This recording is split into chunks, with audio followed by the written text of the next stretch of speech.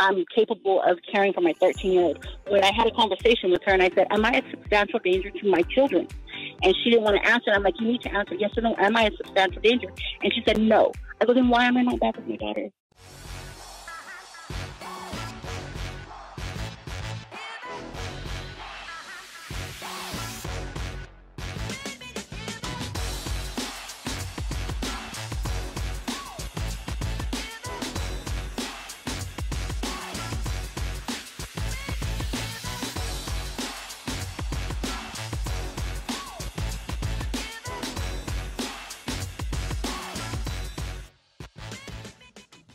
All right, we're back. My name is Attorney Vincent Davis. I'm with my co-host, Brian Hamilton. And this is The Secret, How to Fight CPS and Win. Brian, we're going to take one more call here from, is it Valencia in Las Vegas? Oh, hi. It's Marlena. Oh. Are you there? Yes, I'm here. How can we help you? Did you have a story to tell or a question to ask? Both. I've been working with CPS since it's gonna be 19 months already. They took my kids when I had my son. I was 6 months pregnant when I had him due to preeclampsia, and the children were taken because of domestic violence. And like 19 months later, I'm the one that has been seeing my son in the hospital because he was in Fresno and then now he's in Orange County. And I've been providing everything, like everything. I'm homeless. I'm still homeless because I got stuck in Fresno from Orange County during the pandemic because I had him in March. And that's when the pandemic started. And this whole time I've been asking them, what about housing? I need help with housing. I need help with housing. And they barely decided to refer me to Section 8 around September 20th, around there. And then this court date, they terminated my services. And I wasn't there for the court date because I've been in the hospital, but I was called and told that there's going to be another court date, November 23rd. Well, I didn't receive the paperwork until November 3rd. And a lot of things on there are really bad. I mean, they don't want my son to come home to me. I don't even have a home to live in. My daughter has been placed with my grandparents, and all they've been asking is to move back in with my parents because I'm tired of being homeless and them not helping me. It's been a struggle. Well, where are your children right now? One's with your grandmother and the other one is where? In Orange County in the hospital. He's been in the hospital because he has a ventilator. And in this county that I'm at, there is no pulmonary doctors. So I sent him there. I chose the hospital he's in, which is Helfrich. And he's been doing great. Like, he's been doing really well there. I go see him. But lately, I haven't been able to see him because I was really sick from September to now. And it's just, I don't know what to do.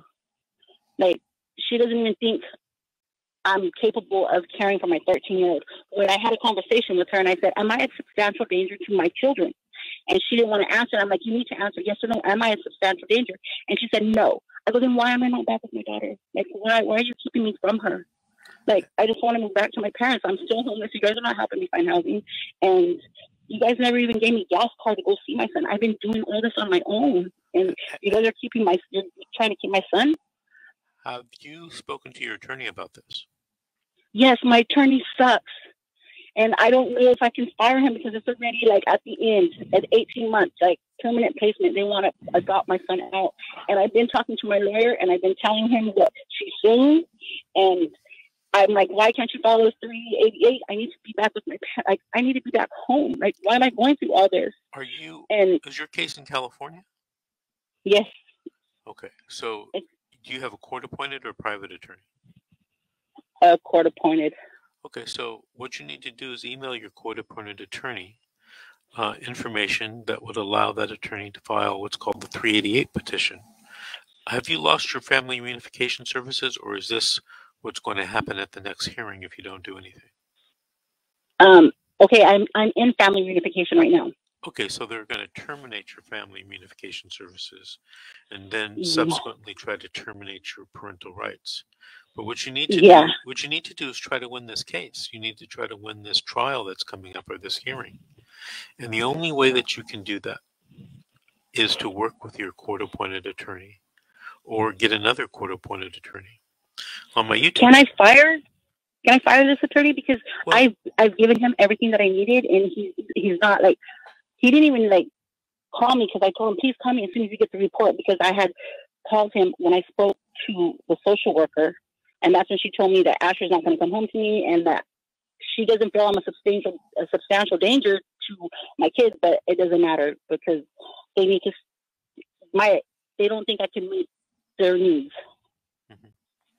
And I spoke to my lawyer. Just on a technicality, that substantial danger test is used at the disposition hearing, not at subsequent 6-month review hearings.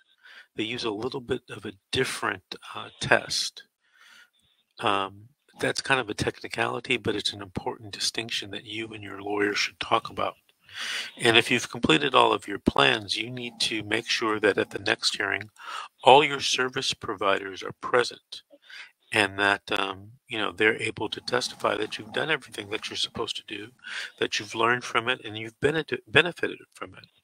One of the things that's going to be hard is, I'm not sure a judge is going to send you back the children if you don't have a home. So if your parents are willing to allow you to live in their home with the children, that's something that you and your attorney should let the social worker know as soon as possible.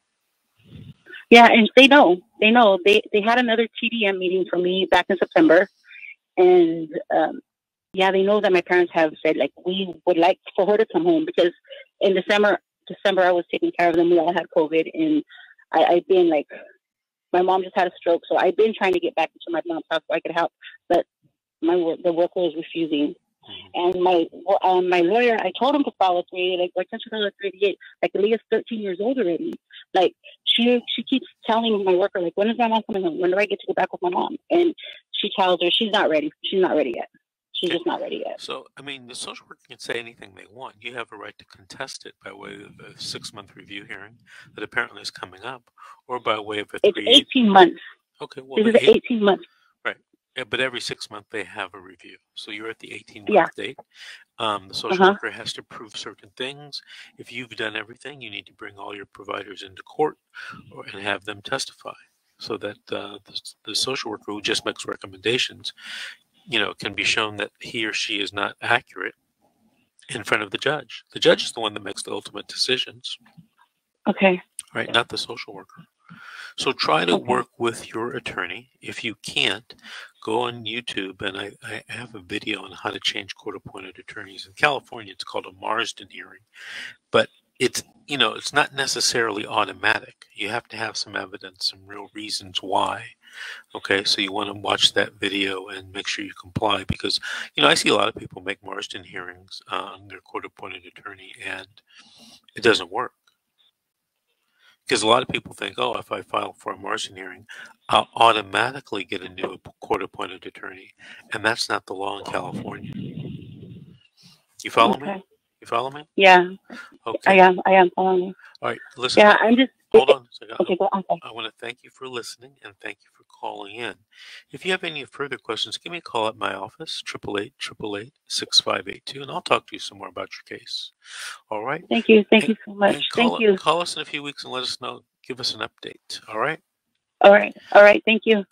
All right, Brian, we've come to the end of the show. Anything you want to mention in the next 60 seconds?